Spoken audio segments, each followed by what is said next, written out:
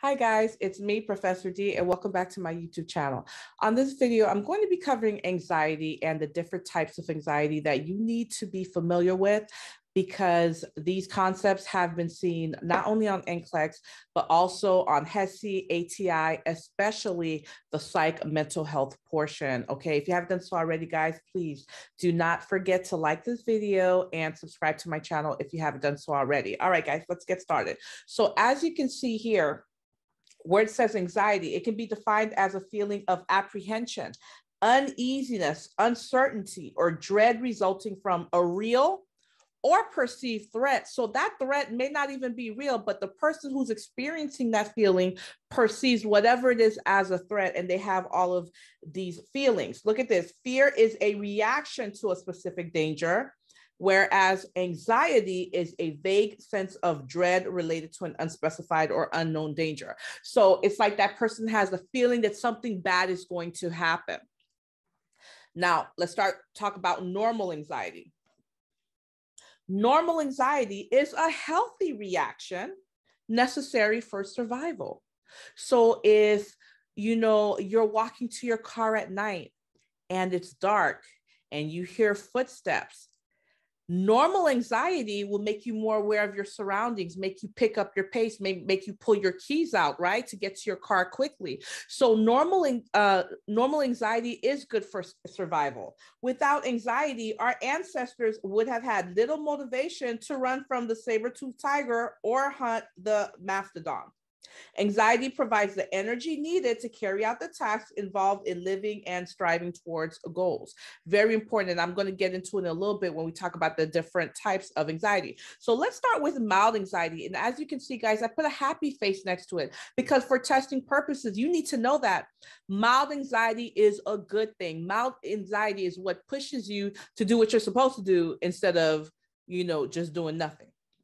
So look what it says, mild anxiety. This occurs in the normal experiences of everyday life living and allows an individual to perceive reality in sharp focus. So you have anxiety, but it's mild. You're able to focus on your environment. You know what's going on around you. For example, if I'm your instructor, you have a test coming up, I don't play with my test. You know that, right? So mild anxiety does what? Tell you to study.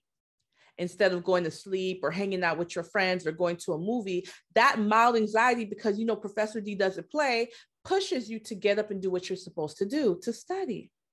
Now look at moderate anxiety. Moderate anxiety sees, hears, and grasps less information and may demonstrate selective inattention in which only certain things in the environment are seen or heard unless they're pointed out. So let me stop right there. When a patient has mild anxiety, okay, they're still in touch with reality. They're still aware of their environment, but they're not as aware of their environment as they were with mild anxiety, because with moderate anxiety, the focus now has shifted more to that source, okay, of anxiety. The ability to think clearly is hampered. So they're not thinking clearly as 100% as they were in mild anxiety. Why? Because more of that focus is towards the source of anxiety. So the ability to think is hampered, but learning and problem solving can still take place, although not at the optimal level. So they can still problem solve, they can still learn, but not at the best as they would as if they only had mild anxiety, okay? But like I said, they're still aware of their environment. They're still able to process thoughts. It's just not at that highest level as they would have in mild anxiety.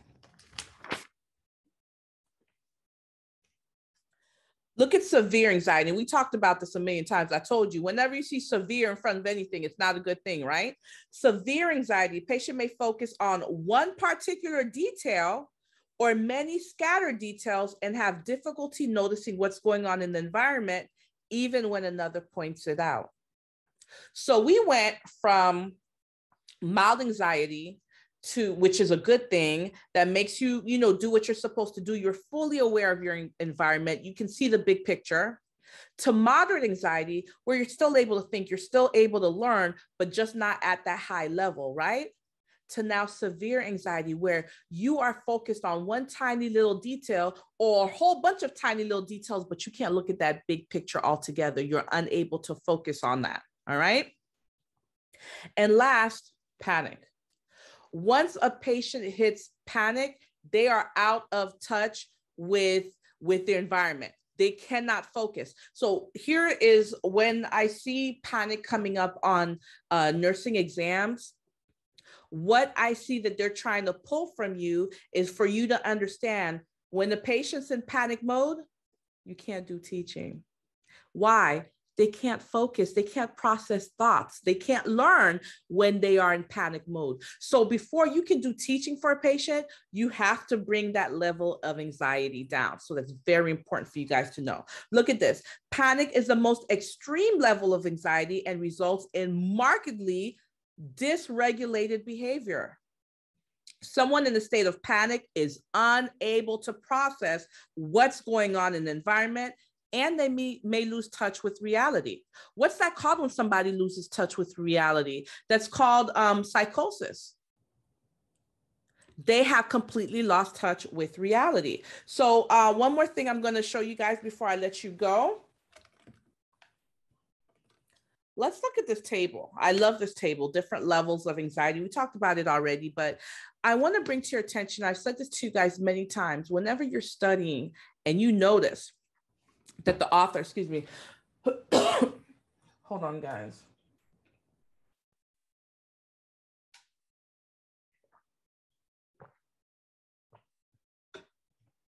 You notice that the author gave you certain information in text, and the same thing that they told you in text, they're now putting it in a table or a diagram or a chart or a figure or whatever, an illustration. It's going to be a test question.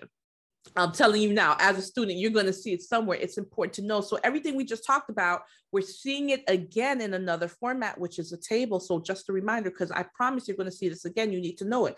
Again, I put the happy face next to the mild. In mild anxiety, they have heightened perceptual field. So which means they're on alert, because they're on alert so they can know if they need to fight or flight, right? So they're fully aware of their environment. They're aware of their anxiety, which is a good thing, by the way. I put a star next to this, and this has been seen on NCLEX. You need to know this. Mild and moderate levels of anxiety can alert the person that something is wrong and can stimulate appropriate action, fight or flight. What are you going to do? So those are good things, guys. Physical or other characteristics, slight discomfort, easily startled. Why are they easily startled? Because they're on edge. They're vigilant. Mild tension relieving behaviors. I've seen this as select all that applies, so make sure you know them. What are they? Foot or finger tapping, lip chewing, fidgeting. Why? Again, they're on edge. Now, moderate anxiety, they're more focused on the source of the anxiety. Okay. Remember, in mild, they were focused on the environment. They were looking at the big picture. But when they have moderate anxiety, they're more focused on the source of anxiety rather than the whole environment. Okay. They're less able to pay attention. They can still pay attention. They can still process thoughts. They can still learn, just not at the optimal level. They're able to solve problems, again, but not at optimal ability. Severe, I talked to you guys about severe. Look, their perceptual field is greatly reduced, and it can even be distorted. And you guys can take a look at this on your own. And last, panic.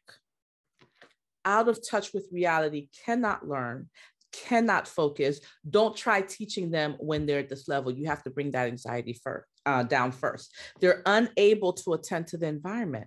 The focus is lost. They may feel, these two guys have been seen on all three, NCLEX, ATI, HESI, so you have to know the difference. Look at this.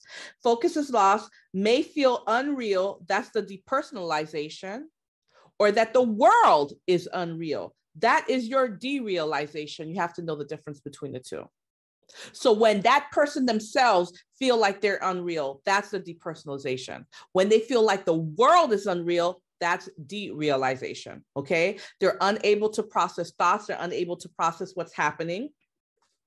They experience terror, and that terror may cause them to be immobile. They see the danger. That tiger is right. Well, you know, good luck running away from a tiger. That's not a good example, but whatever. The danger is right there, and they're in such a panic state, they're mobilized, they can't move. Immobility or severe hyperreactivity or flight. They get so scared, they jump off a building, okay? They could go from one end of the spectrum to the other. Somatic complaints, you guys need to understand what that word somatic means. When a patient has somatic complaints, that means they have physical complaints, but the stem of those physical complaints is psychological. So for example, a woman that is so worried that her husband's going to leave her, she's worried about the husband's going to leave her, but that worry manifests in a physical way. They have a stomach ache, they have a headache. So when you see that word, somatic complaints, those are physical manifestations we see, but the root of those physical manifestations are really psychological. So what are the somatic complaints? Numbness or tingling, shortness of breath, a dizziness, chest pain, nausea, trembling, chills, overheating, palpitations. They may have serious, severe withdrawal, and they will be likely out of touch with reality, excuse me, which means that they'll most likely be experiencing psychosis. Okay, guys, like I said, I promised this was a short video. I just wanted to make sure that you guys understood the differences in anxiety. Please sound off in the comments. Let me know what you thought about this video. Let me know if you'd like me to go in deeper about anxiety, the nursing interventions, the teachings, all that good stuff, or if there's something else that you'd like to see me cover as a lesson format and I haven't covered it already. Thank you so much for watching this video, guys, and you'll see me on the next one.